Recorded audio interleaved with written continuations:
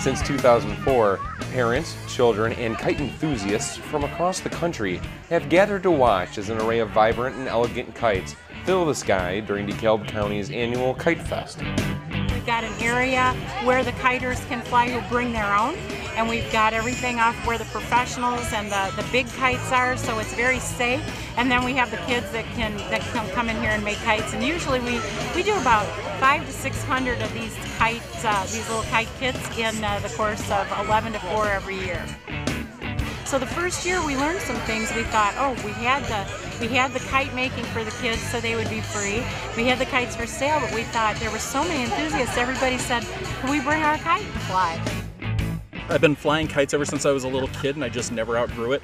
Every time the wind's blowing, I try and get out to fly something.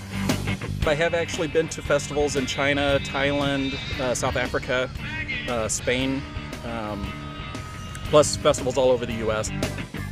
I've met everything from royalty to mayors to just homeless people who saw something on the streets and thought, oh, that's kind of cool, I want to see what that is.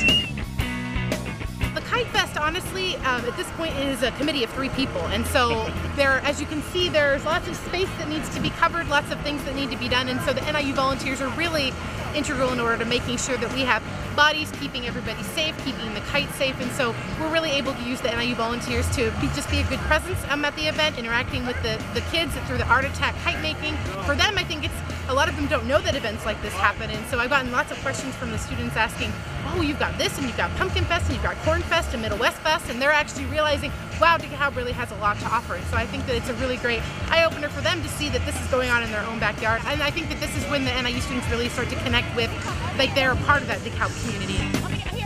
Everybody can participate in any way they want to. We've got people that are bringing tents because obviously this big wide open field that we're fortunate enough to have out here behind NIU is, we have no shelter from the sun, so we have people that just bring their pop-ups and their blankets and their lawn chairs, and it's just a beautiful day.